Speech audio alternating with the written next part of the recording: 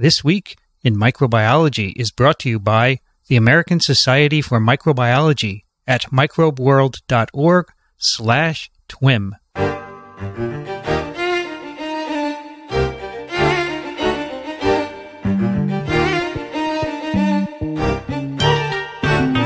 This Week in Microbiology, episode number 38, recorded on July 26, 2012. Hi, everybody. I'm Vincent Raccaniello, and this is TWiM, the podcast that explores unseen life on Earth. Joining me today from Small Things Considered, Elio Schechter. Well, how do you do? Very well. All the things in your part of the world. Very well. It's very warm here, though. Uh-huh. And I'm sure it's 72 degrees and sunny out there, right? Of course, that's all we ever know. Always the same. San Diego, that's in San Diego. Yeah. Also joining us today from my part of the country here on the East Coast from Yale University, Joe Handelsman. Well, hi. I'm looking forward to learning about our topics today. I don't know anything about pertussis. Well, the person who's going to lead us through pertussis is with us from the Medical University of South Carolina, Michael Schmidt. Hello, everyone. I think, Joe, the pertussis story will tie in nicely with the second paper that we're going to do, of which you are an author, because the interesting thing about pertussis is Bordetella pertussis only infects humans. It's unique to us. And so that plays into the story. But I thought I would start today, since the Olympics starts tomorrow, and it'll be in full swing by the time this goes up online. I thought I would bring to your attention an essay that appeared in the August issue of Nature Review's Microbiology, and it's appropriately entitled The Microbial Olympics. And it's brought to us by Mary Ewell, a friend to Small Things Considered, and I view Mary and Elio as my muse in trying to make our science approachable. And wow. And I'm specifically going to comment on this essay, which is a series of small little essays on various aspects of microbiology that is really quite elegant in how it describes microbes using this wonderful Olympic metaphor. And the essay that I thought I would start to help everyone put what we're going to talk about today is this massive pertussis outbreak in Washington State. Over 3,000 cases since the first of the year, which is really pretty significant. And so I thought I'd introduce this concept by reading you the first paragraph of this essay, which is written by Steve Dingle, James Gurney, and Eric Pollack. And it really frames our question about why here, why now, in considering this epidemic of pertussis. So here we go. Staying in the NR microstadium, the next event is the pathogen relay. The conventional wisdom about virulence is that parasites inevitably evolve towards being benign in their hosts. Indeed, in 1875, it was written that a parasite makes a profession out of living as its neighbor's expense, and all its industry consists of exploiting it with economy without putting its life in danger, does not kill its chicken in order to have the eggs. More recently, however, it was shown that if recovery and virulence are linked, then intermediate virulence is favored, and it has been suggested that the mechanism of transmission also influences virulence. Thus, a biological trade-off has been proposed. In this trade-off, virulence is an unavoidable consequence of transmission, and if a parasite evolves a high transmission rate, there must be a cost in terms of the length of the infection, which can mean either recovery or death of the host. The pathogen relay differs from other events at our microbial Olympics in that it is the human hosts that line up at the starting line. Each is infected with a different pathogen, and it's these pathogens, each with a different transmission rate and level of virulence, that are the real Olympians. So now we move into our story of today. So this is from Morbidity and Mortality Weekly Report. It's from the July 20th issue, and it's entitled The Pertussis Epidemic, Washington 2012. And it starts off by saying, since mid-2011, a substantial rise in Bordetella pertussis cases has been reported in the state of Washington. In response to this increase, the Washington State Secretary of Health declared a pertussis epidemic on April 3rd, 2012. By 16 June, the reported number of cases in Washington had reached 2,520, and as of today, it's well over 3,000. Dr. Ann Schutt, who is the director of the National Center for Immunization and Respiratory Diseases, said that doctors across the United States have reported more than 18,000 cases of pertussis so far this year. This is the first time since 1959 since we've seen so many so early. So if you're interested in figuring out if it's in your neighborhood, I found this great interactive map that's hosted by the Council on Foreign Relations that the Bill Moyers group put out on the web. And I asked Ray to put it into the show notes so you could play with it to see whether or not pertussis or whooping cough is in your neck of the woods. And it's a classic heat map, and we're going to be seeing a different flavor of heat map in our second paper today. But this really puts it into perspective. Now, pertussis or Bordetella pertussis is this causative agent of whooping cough, which is produced as you attempt to draw breath over your partially closed glottis. And it makes this classic noise, which sounds, and I'm going to try to do the inspirational sound when you go, and you make these noises, and it's a paroxysmal cough, which is sudden and almost uncontrollable. And you can also follow this coughing fit with vomit. And oftentimes one goes with the other. And this problem is especially manifested in small children, especially infants under 1 year of age, where death can actually be the consequence. Hey, Michael, let me play this.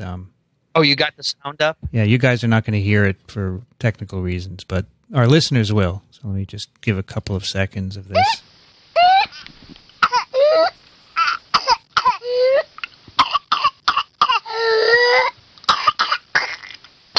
Yeah, it's pretty sad because you can tell it's a little child coughing and gasping. Yeah, and in fact, between 1922 and 1948, pertussis was the leading cause of death due to infectious disease amongst American children under the... Wow, no kidding. Now, vaccination has transformed all of this. Between 1985 and 1988, there were fewer than 100 children who died from pertussis. And, this is a bacterial disease.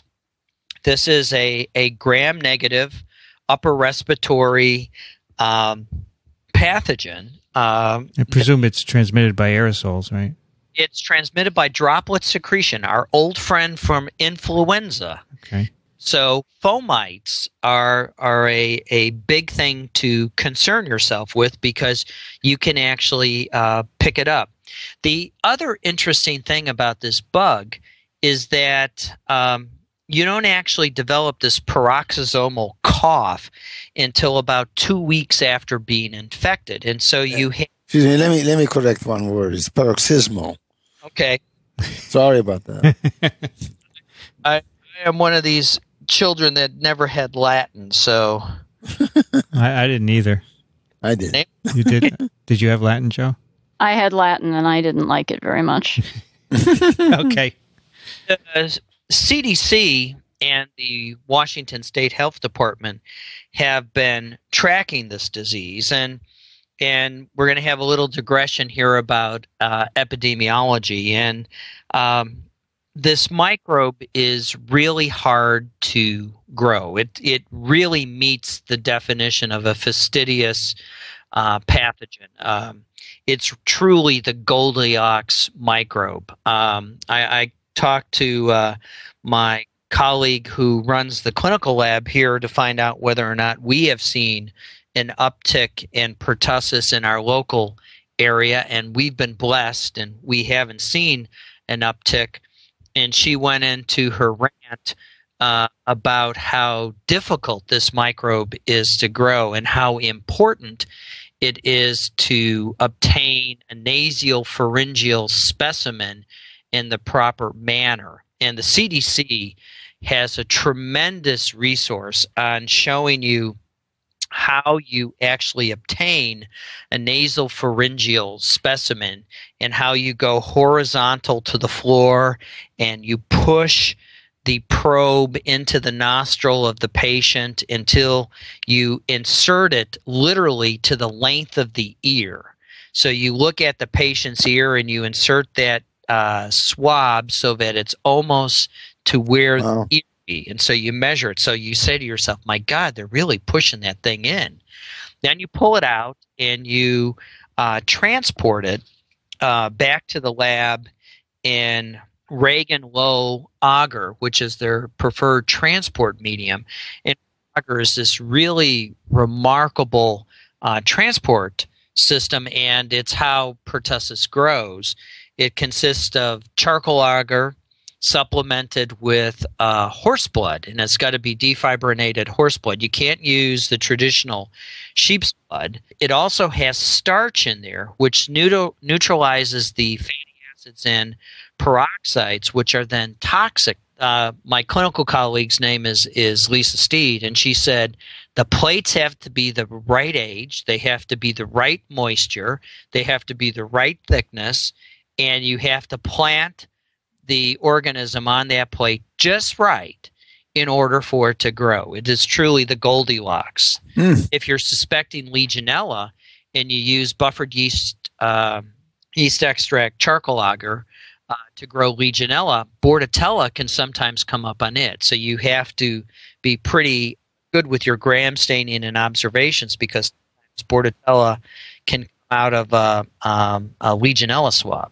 Elio, you had a question? Yeah, I had a question. I seem to remember that in the old days, maybe, one way to isolate Bordetella pertussis was to have somebody who had a cough on an open agar plate of the medium. And that, of course, would give you pretty much a pure culture, because not much else is going to be in that amount in the aerosols. Is that still done? Would you know? I imagine it would still work, because those old culture techniques still indeed work. But I think it's today about transport, because today most primary care physicians don't have agar plates. Right, especially not that specialized medium.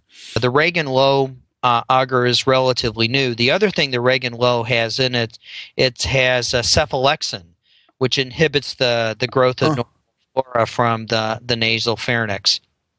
Do we still use culture, Michael, or do we use PCR? We use culture and PCR, but PCR is the preferred methodology. And there again, the CDC has a caveat that you have to use the right type of swab. If you use the wrong type of swab, it's inhibitory to PCR. So this is a finesse microbe to get out of the patient. So that's why the epidemiologist at the Centers for Disease Control and the other wonderful public health departments across our country use the case definition. They use the case definition, which is an operational definition applied by a skilled clinician, which is a cough illness lasting at least 2 weeks with one of the following. You either have to have this spurt of coughing, which are these short, frequent, stereotypical symptoms. You have to have this inspiratory whoop, or you could have the post-tussive vomiting, where you cough so hard that you actually then immediately vomit after that without any other apparent cause. Now, the coughing fits in the young adult and adults can last up to 10 weeks, and it's especially life-threatening in infants where they literally stop breathing. They become apneic, where they stop breathing. The good news is antibiotics work. And the better news is it used to be erythromycin was the drug of choice, but they have now found that 500 milligram single dose of azithromycin on day 1 and then 250 milligrams on days 2 to 5, your classic Z-Pack, will actually work in adults, and in infants and children, azithromycin also works as well. So you again can treat it. It's also very important to treat before you develop the cough symptoms. So if you do have this 2 weeks before you develop this 10 weeks of cough, and you get antibiotics in that period of time, and typically if your mucous membranes are inflamed or you just feel cruddy and there's some upper respiratory thing going on, if you are seen by your physician, they may end up prescribing you antibiotics, and Z-Paks generally are one of the things that they classically prescribe. That'll actually lessen the severity and length of time that you're going to have this horrid cough. And no one wants to have 10 weeks of cough. Yeah. And Michael, let me ask you one question. Isn't it the case that the bug actually goes away pretty soon? And what the reason for the cough is the residual antigens that are left behind, or toxins that are left behind by the bugs, but you don't isolate the bug after a certain period of coughing. Is that right? A story analogous to that of post-streptococcal sequelae. Yes, and so that's where I was getting into now. The God-fearing microbiology section of this is looking at the virulence factors associated with Bordetella pertussis. And first and foremost, this is not a zoonotic infection. This is an infection only of humans. So we are the only host. So you can immediately appreciate vaccination will be solely... So this is an eradicable disease then, right? Yes. The other thing to appreciate is that the virulence factors, pertussis toxin, it's our friend, the A and B toxin, where you have the dirty deed, the A portion that does all the nasty stuff, and then you have these B subunits that form this pentamer that facilitate the toxin's entry. So, it's the same type of toxin structure like our friend E. coli 0157's toxin, which is based on a Shiga toxin. It's like the heat labile enterotoxins like from E. coli. It's similar to cholera toxin. It's the same design. Mother Nature figured out how to make nasty toxins and didn't vary on the theme. And it's really interesting. The pertussis toxin is released in an inactive state. And then what happens is it binds to the cell membranes, our cell membranes. It's taken up in an endosome, after which it undergoes this remarkable retrograde transport to the Trans-Golgi apparatus and the ER. And at some point during transport, a subunit or promoter becomes activated through glutathione or ATP. And then voila, the pertussis toxin catalyzes the ADP ribosylation of the alpha subunits of the heterotrimeric G proteins, which goes to Elio's point of you're now intoxicated. You're having this hangover of this toxin that's just hanging around and it's stuck.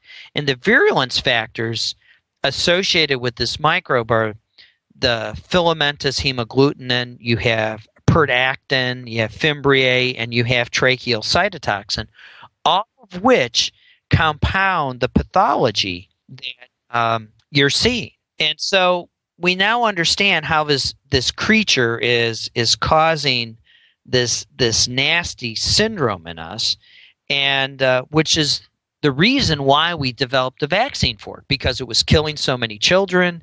And when we became ill, it really did a number on us. So now the case fatality is less than 1 per 1,000.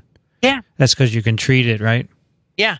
And even in this outbreak, this epidemic in Washington State, there have been no deaths, at least that I found on the CDC website. There may have been some sense because the CDC statistics lag a little bit, but to date there haven't been any deaths. Is there any concern about antibiotic resistance coming up? No concern about antibiotic resistance because very few people are treated for it. Yeah. Mm-hmm. The vaccine is so good. The vaccine, but now what they're speculating, and the why here, why now, speculating is what they're using is when I was vaccinated as a child, I was given a whole cell vaccine. Now, because of the reactogenic aspects of vaccines, what folks have done is begun to make acellular vaccines, and that's what's in this vaccine. This is referred to as the DTaP vaccine.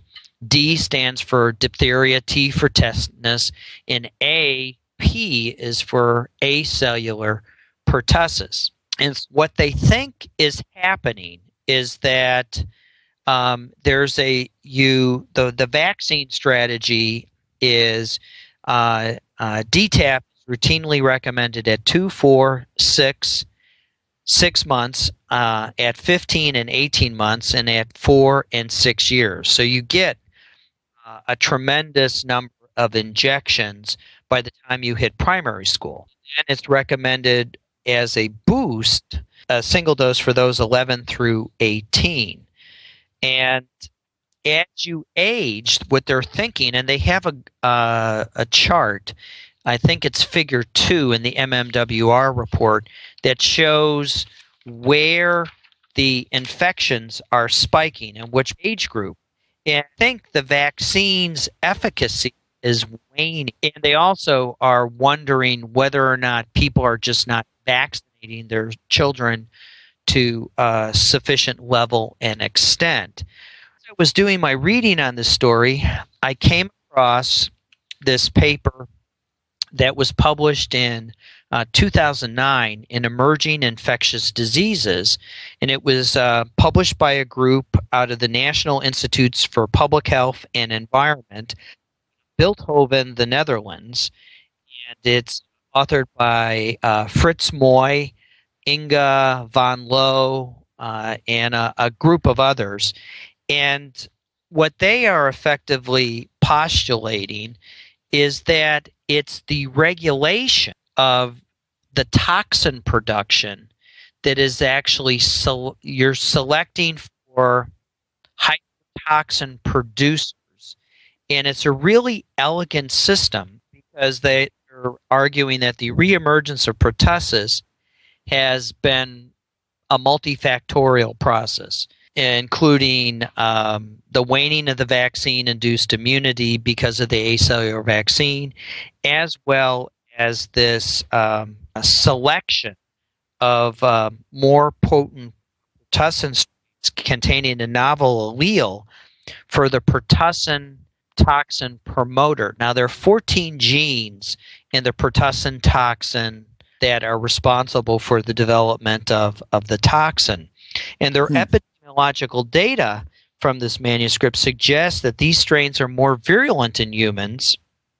And what they did is they did a classic comparison. They went back to the freezer and began to look at the pertussis toxin production. So this is basically a case where the vaccine isn't potent enough. It's not as good as the cellular vaccine, so you're getting waning immunity. I mean, this chart where they plot the age of the case versus whether they got acellular only or whole cell, it is really quite clear that the older kids who got the whole cell are fine. Yeah. It's amazing. So what are they going to do? We're not going back to the whole cell vaccine, right? No, we're not going back to a whole cell vaccine. They're trying to they're trying to understand. The group from the Netherlands is postulating the expansion of the pertussis toxin promoter is actually increasing strained fitness in the humans. And so this is how I made the tie-in to the microbial Olympics story, because this is a microbe for humans. And it's actually either adapting with us as we're moving it amongst the population, or it may just be an issue that the pertussis toxin facilitates the enhancement of colonization in naive individuals. And in fact, what they showed is that they have a mouse model. They showed that the pertussis toxin also enhances colonization in naive and immune mice by targeting macrophages and neutrophils and suppresses antibody responses.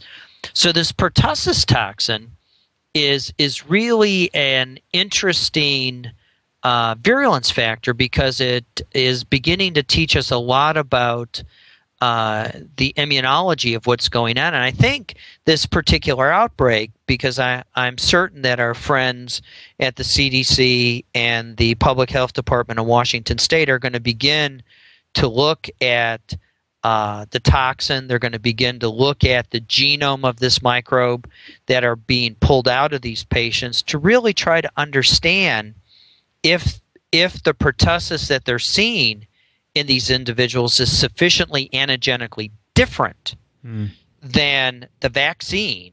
Yeah. And or you can have the alternative, because you can look at this and ask yourself the question, is this actually Bordetella peripertussis, which also can manifest similar symptoms, but in general this tends to be less severe.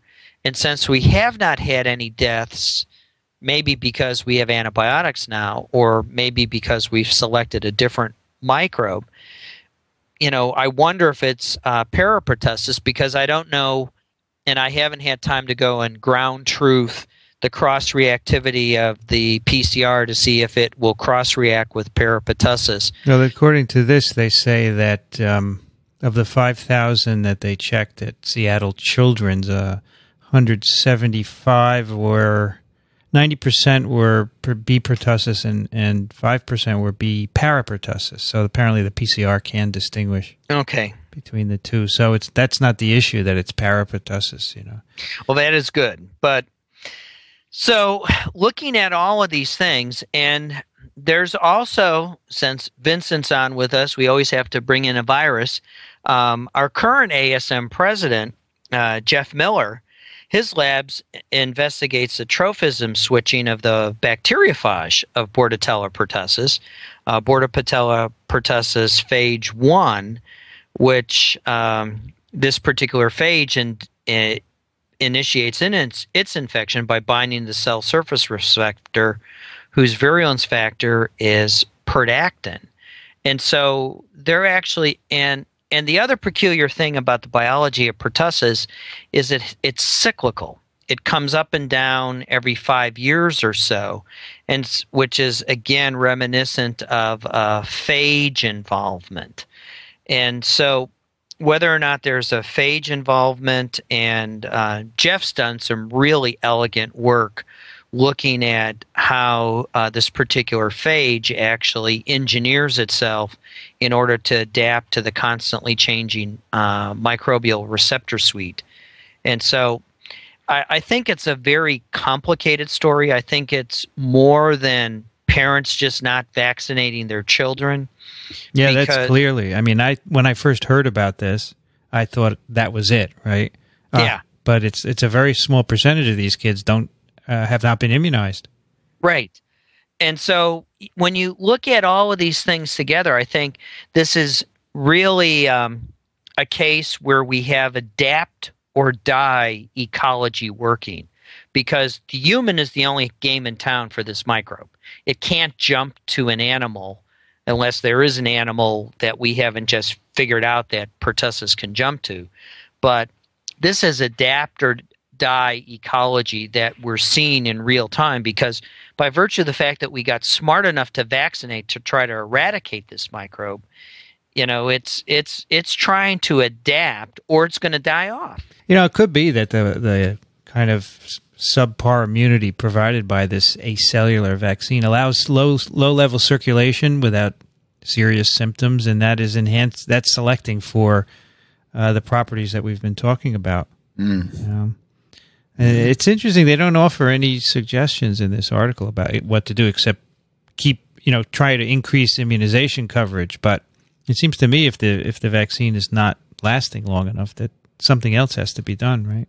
Well, the cellular vaccine, the old vaccine, seemed to last longer. Yeah. And so maybe they should go back and reformulate the vaccine, maybe not using whole cells, but figuring out what it was in the old one, which prolonged the immunity period.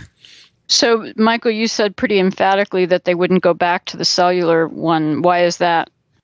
Because it's so reactive. It's so reactive, and the child becomes extremely fussy, and it's part of that cocktail of diphtheria, tetanus, and pertussis. And I'm old enough to have remembrance of those horrible tetanus shots that had all three of those things in it, and it felt like someone beat you with a bat. And so I think that's why. And most people there could be something in the cellular component which helps the prolongation of the immunity. Sure. Yes. Sure, for sure. Maybe it's hard to find, but it's worth looking for.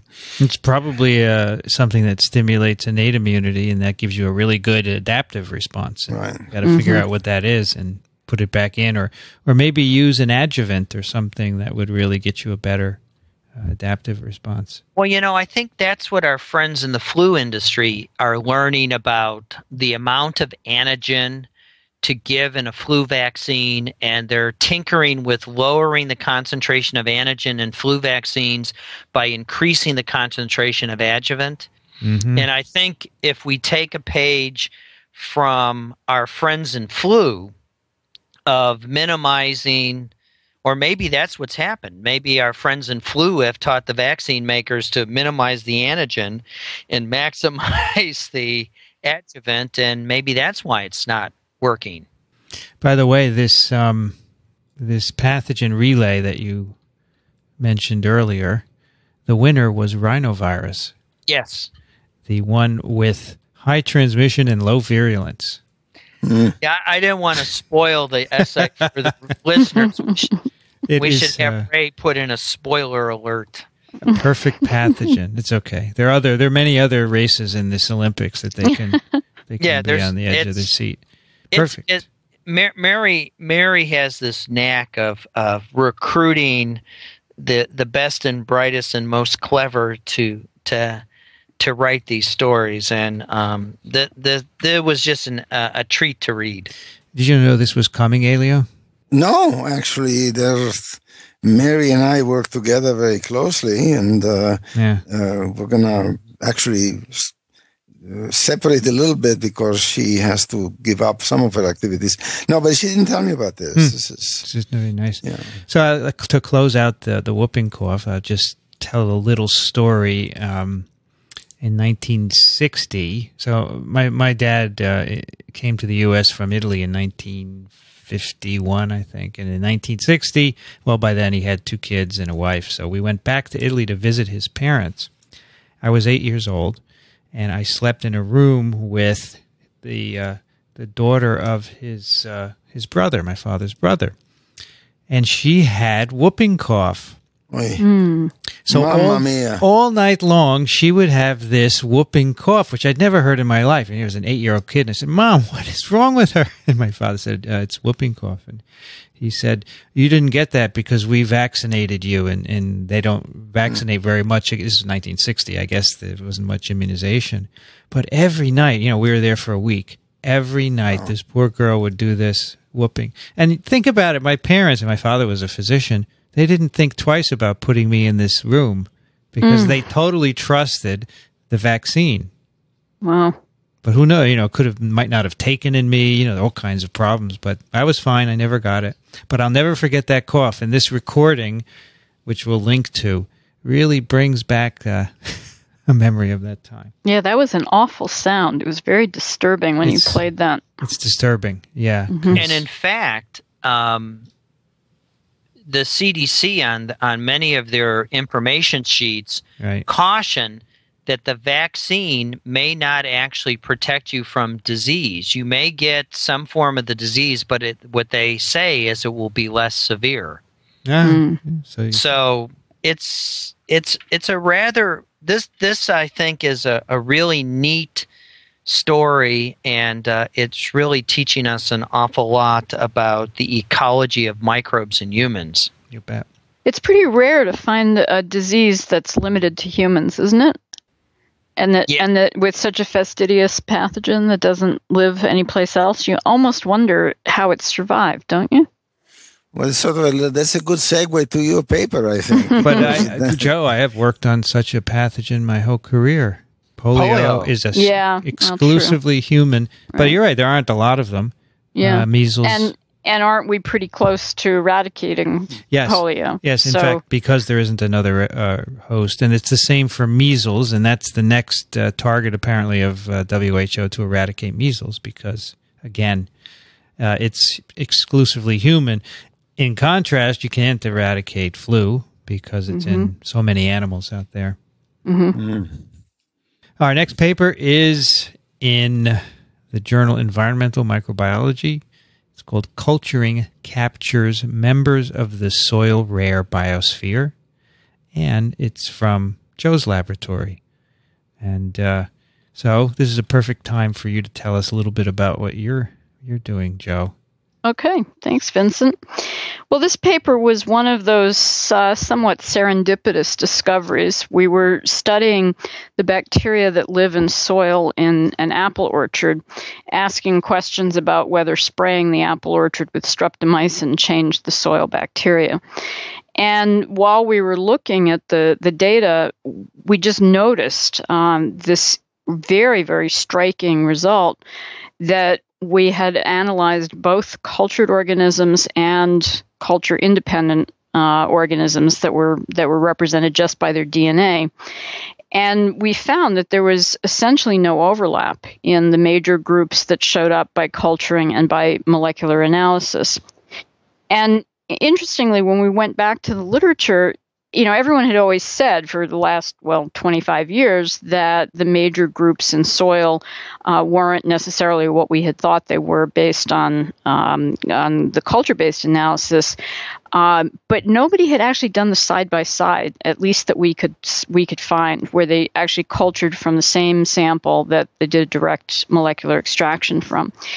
And so that was kind of the first thing that was interesting, was just that we couldn't find very many other examples of this, and the side-by-side made it much more striking than the way people had made these arguments earlier, which was, for example, there's a lot of Pseudomonas and Bacillus in the soil when you culture, and that is just historically been shown many, many times. But when you use a molecular analysis and don't rely on culturing, those organisms are actually not that abundant. And so we had sort of known this for a long time, but it was really a black and white, or I guess in the paper we use green. It was a green and black, very, very distinct separation. And what we began to realize was that it's not just that the organisms that we see with the culture independent are new and different, because that's what people have been finding for the last couple of decades, is that when you do a culture independent analysis, you begin to turn up these organisms that we didn't know about before, with the classic one, I think, being the acidobacteria.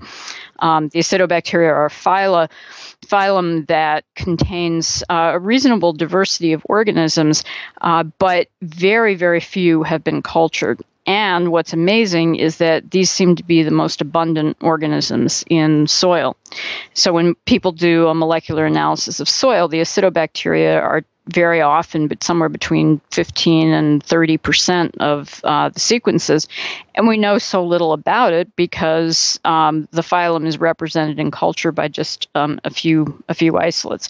So that's what people have focused on, is all this new biodiversity that we see in the culture-independent analysis. But what we were realizing is that it goes the other way too, that in the culture analysis, we're picking up many organisms that are just simply not showing up in the culture independent. So that made us realize, in a sort of backward way, we came at this through the back door, that this new concept of the rare biosphere, which has kind of taken hold in the last few years, it's been touted as sort of the next, or perhaps last, big frontier of microbiology, is the concept of these organisms that are extremely low abundance, but still might have important functions in the environment. And there's been a lot of debate about it. There have been some interests from foundations and some funding agencies, federal funding agencies, and a number of scientists who have kind of touted this as a very, potentially very important part of microbiology that we sort of ignore. Because things that are in low abundance are, of course, very hard to pick up and consequently hard to associate with function. And so there's been this debate. There was the American Academy of Microbiology did a report that really made a strong statement about the unknown quality of the rare biosphere. And what we found was striking was that the rare biosphere may not be, at least components of it, may not be quite as unknown as people have been saying, because in fact, these very low abundance organisms are showing up in our cultures. And so it was kind of an ironic result that after so many years of saying that culturing isn't really capturing the diversity or even important diversity of environments like soil, we found that in fact this rare biosphere, these rare organisms, are being cultured. That's the only thing that's being cultured in our hands. But what was even more amazing is, of course, the rare biosphere is important. And this whole debate about whether it's important or whether it's not, as far as I'm concerned, in this soil sample was put to rest because organisms that we know are critical, like rhizobia that fix nitrogen, or certain groups of actinobacteria that produce antibiotics, are among those in the rare biosphere. And so there's really no doubt, based on 120 years of culturing microbiology, that at least some of the organisms in the soil rare biosphere are pretty important to the ecology of the soil. So you did this in an apple orchard, but it could be done anywhere. Is that correct? Yeah, and we've started looking at data sets from other environments, and it looks like there may be a very similar trend in at least most soils. We're about to do some similar experiments in the ocean. We don't know about that yet. A couple of comments. First of all, our listeners should be aware that the term metagenomics was coined by none other than Jo, and that she has played an immense role in the development of environmental microbiology seen through that technique. So it's something very satisfying that it is her lab that comes up with this intelligence that cultivation is not out of the picture. On the contrary, so I think they should be lauded for that, and there's poetic justice in it. There's a certain symmetry in this that I find pleasing. Now, the argument, as many listeners are aware of, is that a lot of people have said that metagenomics is a runaway technology that does not take into account the beauties of cultivation. And this is a justification of that argument in a way. Much of the argument has been fairly strident and I think a little bit over the edge, but this certainly has been, there's every reason to bring sanity back into the picture and to say both things are important. After all, in microbiology, we are used to the fact that a single bacterium can become umpteen million bacteria in no time at all. Mm-hmm. So the idea that the bacterium is present in small numbers shouldn't faze us. We know that one of the scenarios that is discussed in your paper is, in fact, this could be seeds for blooms. And that's one scenario, but it's certainly something that every microbiologist should keep in mind, that the numbers are a very difficult thing to really gnaw at in microbiology. Small numbers can be just as important as big numbers. Well, when I was a graduate student, we used to teach this class to undergraduate micro majors that was based on, the work of Stanier and Van Niel, where you would literally design an enrichment. And one of my classmates always made fun of me because I would ask the student, "Where do you get dirt?"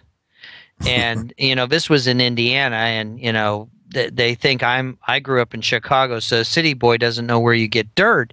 But it's really a profound question when you're doing the classic enrichment microbiology, where you're designing media to select out from a complex population that one unique species. And so where do you get dirt is a really profound question because it really, especially when now we have this beautiful metagenomic data. And I've been always intrigued by one of the terms that you introduce in this paper to the reader again, talking about OTUs, which are these operational taxonomic units, especially in terms of the uncultured microbes. So I want to get it from, if you will, straight from the horse's mouth, asking Joe, how do you think of them? Is an OTU an individual genus, a species, a strain? Since it's all based on 16S technology, or 16S sequences, which, because of what 16S does, you may miss the richness. Because I'm reminded, I did some work on silage microbes, the microbes that ensile whole plant corn silage and wheat and other things. And the 16S, there's so many different species of lactobacilli, but they all effectively have the same 16S gene, so you may actually miss them. So, looking at to ensure a conservative estimate of richness, singleton OTUs were omitted. And that's what I think that's your most intriguing statement in this paper, is that to be conservative, you omit something. And so that's why I want to understand what you think of an OTU is. So an operational taxonomic unit is a group that shares a degree of sequence similarity. So the beauty of the phrase or the acronym is that you can set your stringency at any level, and an OTU could approximate a strain, a group of strains, a species, a genus, family. You can go right up to phylum by setting the percent identity. And I think it was Norm Pace who proposed I think a little more than a decade ago, that we use a 97% cutoff for species. So if the members of an OTU differ by no more than 3%, then we consider them one species. And that may grossly underestimate the diversity. In some cases, maybe it overestimates, but probably underestimates. But it gives us at least a functional way of grouping similar organisms or the sequences that come from them, and getting at least relative senses of biodiversity. It probably doesn't relate to a very biological concept of species, but interestingly, it does correlate with some of the classical taxonomy. Not always, but some of the time. So maybe at least in some groups of organisms, that degree of sequence similarity is associated with a classical sense of what the taxon was. So if we set the stringency much lower so that organisms can differ by, say, as much as 5% of their 16S sequence, then we move to a genus. Or if we move down to maybe 90% similarity, or they are allowed to have as much as 10% divergence, then we may be more at the family level or beyond. And so the lower cutoffs are a little bit hard to define. We don't really have a good sense of where a family ends and a phylum begins and those kinds of things, because in bacteria, taxonomy just is a lot more ambiguous, I think, biologically than in eukaryotes. But at least at the high stringency, where we're asking that the 16S genes of the members of the group differ by no more than 3%, I think we do have a pretty consistent sense of the amount of biodiversity by that definition. And it's just a definition. It's not anything absolute. It's just a definition. And it is really interesting to compare the level of diversity when we use that kind of cutoff across soil versus ocean water versus in culturing versus non-culture based methods. And it really does give us a very nice relative sense, but it's not an absolute. Does that help? Terrific. Oh, it helps. It's, having been tortured unmercifully by Norm for many years as a graduate student. That's right. You're Indiana. I forgot. Oh, yeah. Yeah. I got asked all sorts of interesting questions during qualifying exams. At ocean pressures, does the dielectric constant of water change sufficiently to alter protein synthesis? Things along those lines. Norm was he had fun with graduate students. Tell us who you mean by Norm. Oh, Norm Pace.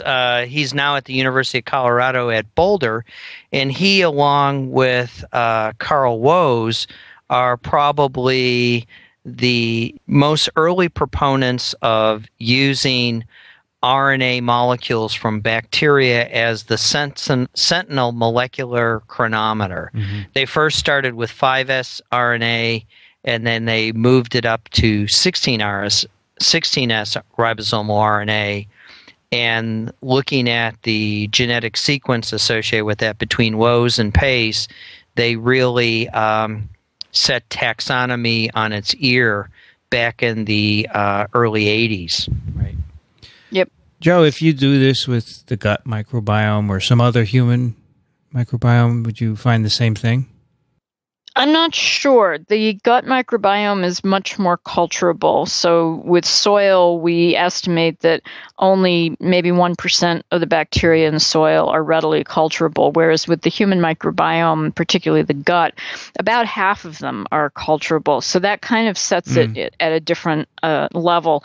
But my guess would be that at least some of what we culture from the gut or other human environments would be the rare ones. Yeah, and there are only a few examples that we know of those, but my guess is that there would be some, maybe not as many as in soil. Right. Elio, do you remember that paper we did where they were trying to culture microorganisms from the mouth, I think it was?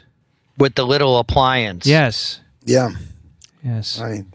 Yeah. Well, certainly, a lot of clever work has gone into trying to develop cultivation techniques which are out of the ordinary. And one of the big arguments, I think, is that so many bacteria probably grow as consortia that if you try to grow them as pure cultures, you lose. You're not going to be able to do that because they can only grow in connection with other bugs. And so devices have been, a lot of people have been working on this, trying to make devices which allow the growth of consortia or of growth of bacteria under conditions which more closely simulate the natural environment.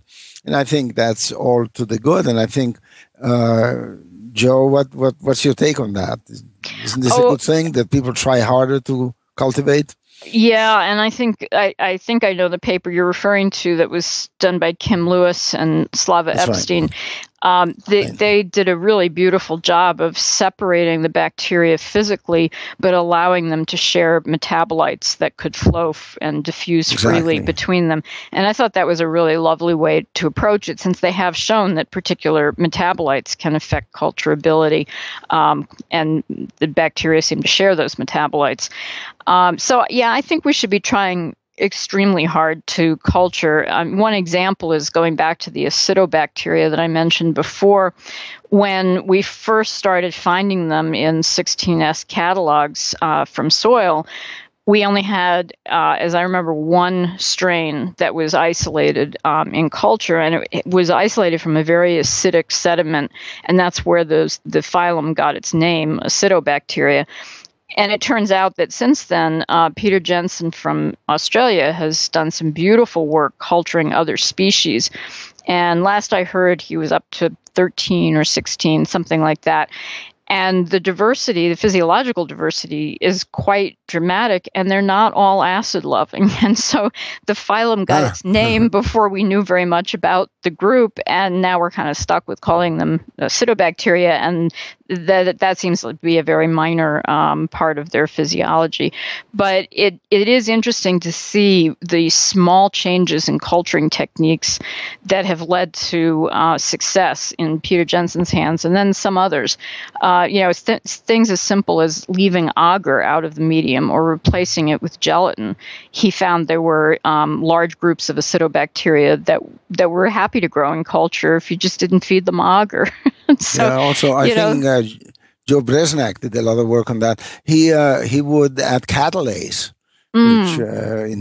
which allows bugs to grow in the presence of oxygen radicals and things like that. So, it's kind of funny that the classic things that we have used as kind of our standards, things like agar or oxygen, have been the barriers for a lot of culturing. In the gut bacteria, just simply growing anaerobically vastly boosted the proportion that could be cultured, and then agar. So I think we got into we got stuck in a few paradigms of culturing back in the late 19th century, and we just kept doing it the same way. And changing those methods may make it very easy to isolate some of these organisms. On the other hand, Howard Guest, who lamentably passed away just recently, wrote profusely about the fact that there are old techniques for cultivation which have been forgotten, and that people would do well to go back to some of the old literature. Obviously, like you say, some of the techniques, or most of the techniques, are not all that they can be improved on, but there are techniques that we don't think about and which are buried in the literature. Yeah, Howard, Dr. Guest had this tremendous technique called a gradostat, which was a variation of a gradient plate, but it was in liquid culture. And he was able to, he pulled out some novel photosynthetic microbes, and it was, he did it along with, I think, Julian Wimpney.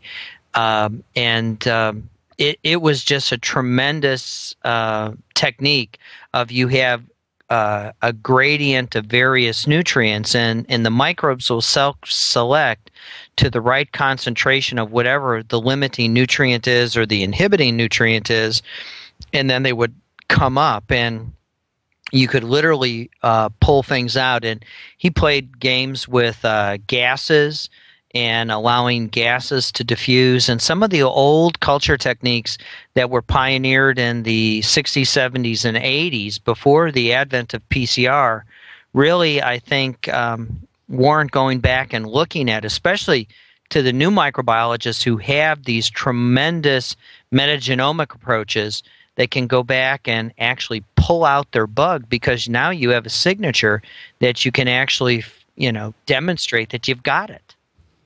Joe, how did you do the culturing? It says in the paper simply bacteria cultured from soil on medium. So this was not single colonies; these are mass cultures, I presume. No, they were single colonies, but we then turned them into mass culture. So there was some work back in the 70s that looked at a variety of different media and where you would isolate the greatest diversity from soil. So we built on that, and we found that this medium called rhizosphere medium, which has the advantage that it inhibits Bacillus mycoides, which is a bacterium that can cover an entire Petri plate within a day or two, and it obliterates everything else on the plate because it's so aggressive. And so if you have mycoides... And beautiful, yes. And it swirls in a beautiful spiral way, and you can make mutants that spiral in the different direction. I've always wondered if you took it to the southern hemisphere, if it would spiral the other way. But it does get in the way of culturing other things because it grows so fast and it just grows across everything else. So we needed a medium that would inhibit Bacillus mycoides because there was a lot in this particular soil. And so we only used this one media condition, the rhizosphere medium, and we cultured under not very hot, not very cold conditions. And then we would look at the isolated colonies, and sometimes we picked those and studied them, but most often we would just scrape everything on the plate and then freeze the mixture. And so it's a very crude method of getting the equivalent 16S analysis of the cultured organisms. We would then treat them just the way we treat DNA extracted from soil. We would extract from that whole mixture of cultured organisms and look at the 16S distribution among those. So it's not representative, quantitatively, because of course how fast an organism grows on the Petri plate will dictate its representation in our mush, our mix. That would be not representative in the soil at all. But of course that's why we found that these were the rare biosphere organisms, because they were so infrequent in the soil and yet abundant on our Petri plates. Well, I consider this a hallmark paper. I think it'll be, it's what I call a paradigm shiftlet. It's not it shifts the paradigm some. So well, I'm glad you think so, and I sure hope that it brings a little bit more favor back to culturing, because I'm tired of hearing reviewers say about my grants and other people's that it's useless to culture because we have metagenomics. In some ways, I feel like I named a monster by creating the name metagenomics. I certainly didn't mean it to replace the rest of microbiology, and that's unfortunately how some people treat it. Yeah, it's right. interesting. It's an interesting well, thing. Good for you. What you really made a big achievement. What you made got away from you. Yes, or it's been used in an inappropriate way, in my opinion. All right, thank you very much. I would like to read a couple of emails from our listeners, and the first one is Jim, who writes, "As usual, I loved TWiM 37. Joe Handelsman adds a lot, in my humble opinion." Oh, thank you, Jim. There you go. What better thing could he say to keep you on the show more and more, right? Oh, absolutely. Flattery gets you everywhere. You bet. And then he writes, "I think Michael Schmidt meant dump data instead of data dump. Apologies to Alan Dove." I must admit, I don't understand that. I don't either. So you characterize the microbiome sessions at ASMGM as a data dump, remember? But I don't know why it would be a dump data. Maybe it's a computer thing. Yeah, I think it's, again, I think it was so much information in such a compressed format that I'm still decompressing it in my head, going through some of the things that we've heard. Yeah. Looking forward to the upcoming bioinformatics guest. Thanks a million. Tim writes, "Dear TWiM Meisters." That's good. I like that. "I'm quite behind in TWiM, TWIP, and TWiV because of my exams, which is a poor excuse, I know. Anyway, I just listened to TWiM 22 with Dr. Sacchetti and thought I'd write in with my appreciation. As an RN student, I love it when your podcasts are specifically pertinent to my area of interest. In this case, hospital-acquired infections and the most common infections in emergency departments. This was one of the most fascinating episodes yet. I was wondering, though, if you'd consider doing something on infection control in a surgical setting. That is, if you had any papers on the effectiveness of surgical attire in preventing spread of infection to the patient and or protecting the surgical staff from the patient. Particularly, I'd be interested in hearing which microbes are most commonly found on the skin or in the hair of surgical staff. I wonder if surgical infections would be similar to those in emergency departments or if the percentages would be slightly different. Admittedly, such an episode would probably not be of interest to many, and the literature may not even be out there. My main purpose for this email was simply to express my appreciation for everything that you do. Keep it up. Much respect to every one of you. From Tim, who is in Melbourne, Australia. My goodness. Wow. That's it. I think Tim has a really good idea. We should maybe do a set of papers that talk about hospital microbiology in general. One of the results I heard last year was that you can cut hospital infections by about half simply by instituting really rigorous hand washing. And I didn't realize that it was that dramatic. So those might be worthwhile papers to read, and I think our listeners would be interested. I bet Michael could probably recommend some, right?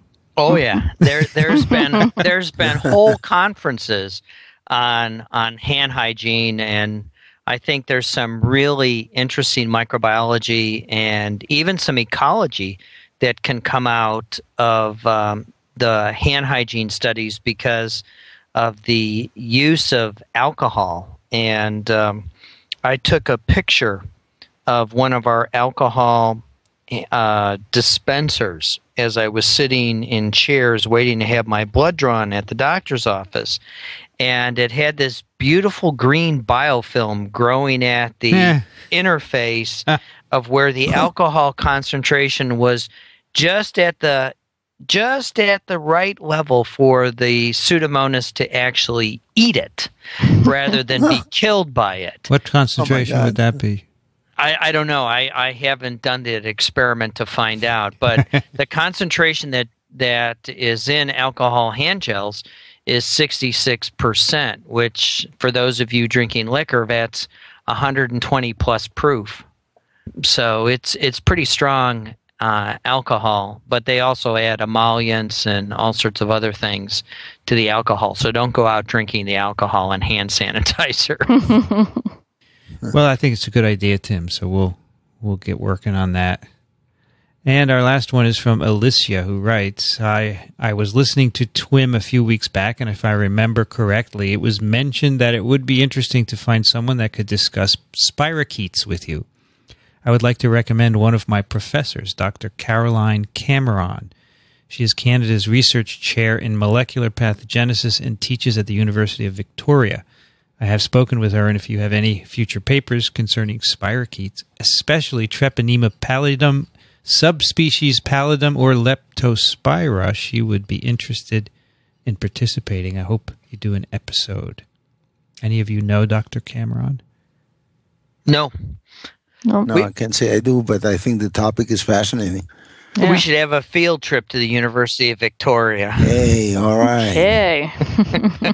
Where is that? I don't know where it is. I think it's on Victoria Island off of Vancouver. Nice.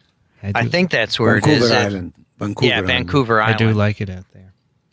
All right, that will do it for TWiM number 38. And, of course, you can find TWiM on iTunes or at microbeworld.org/TWiM. If you are new to iTunes, do subscribe to the podcast there, and that way you get every episode automatically, and do rate it as well.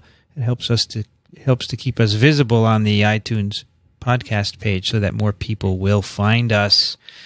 If you would like to ask us a question or make a comment, you can do that by sending an email to twim@twiv.tv. Elio Schechter is at the wonderful blog Small Things Considered. Thank you, Elio. Oh, my pleasure. It was a lot of fun. Nice session. Yep. Joe Handelsman is at Yale University. Thank you, Joe. Thank you. I had a great time. By the way, I spent 5 days in Madison this week. Oh, lucky you. What were you doing there? The American Society for Virology Conference, which is at that wonderful Monona Terrace Convention Center. I don't know if you've ever been there. Oh, of course. The Frank Lloyd Wright design. Yeah. Mm-hmm. It's great. Great view, great facility. And was the virology meeting good? Oh, it was fabulous. Oh, Fabulous. good. So over on my other podcast, TWiM, we've been talking about going to ASV, and we got an email from a high school student who listens to us, and she's from Madison, and she told us that she listened to TWiM while she sewed her prom dress, and then she said, when you come to Madison, make sure you eat curdled cheese. Is that what it's called? Cheese curds. Cheese curds. Okay, I'd never heard of this. So yesterday, after the meeting was over, I walked out into that street right before the Capitol, and they had a farmer's market, and a farmer was there with his cheese curds. So I tried one, and it does squeak when you chew it. Yep, they are squeaky. You can also get them deep fried, Vincent. I heard that, but they don't squeak when you deep fry them, right? Right, they just clog your arteries more quickly. Yeah. But I had to get the squeaking feeling, so I did it. And I was surprised that they were yellow. I thought they'd be white. Anyway. Michael Schmidt is at the Medical University of South Carolina. Thank you, Michael. Thank you. Thanks for giving us the rundown on Bordetella. Good old Pertussis. I'm Vincent Racaniello. You can find me at my blog, which is at virology.ws. Many thanks to ASM for supporting TWiM, Communications Director Barbara Hyde, and Chris Kondayan and Ray Ortega for their technical help. Thanks for listening, everyone. We'll see you next time on This Week in Microbiology.